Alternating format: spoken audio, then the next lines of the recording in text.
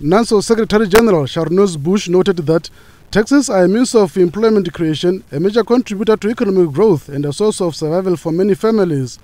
But these yellow caps, as they are affectionately known, have become a great danger for students who attend their classes in the evening, a situation perpetuated by the fact that most of the lecturers are employed elsewhere and only come to teach after hours.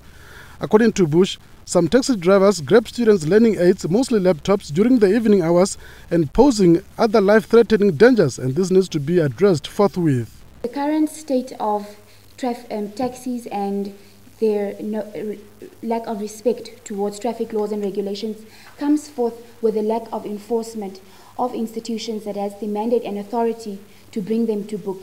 This sets precedents for taxi drivers to say that if you disregard laws and authorities, these are the implications and actions instituted against you. And we feel that traffic fines is just one way of enforcing this to taxis and the union themselves.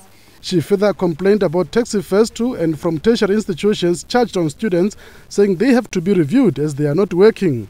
The student leader further called on taxis to adhere fully to traffic laws and regulations in order to avoid offences. So we would like to urge the government to give more recognition to the taxi industry because it creates a check and balance system where we can hold them accountable for non-performance or non-service delivery.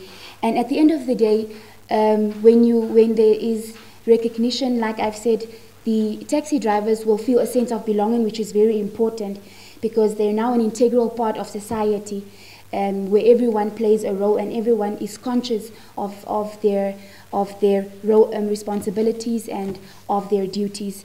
Parliamentarians advised the students to seek alternative modes of transport, especially the municipal buses, and negotiate with the authorities to use their student cards. More hearings will continue on Friday with the officials from the Windhoek City and Ministry of Works making presentations on the envisaged master plan reflecting the city's future road networks.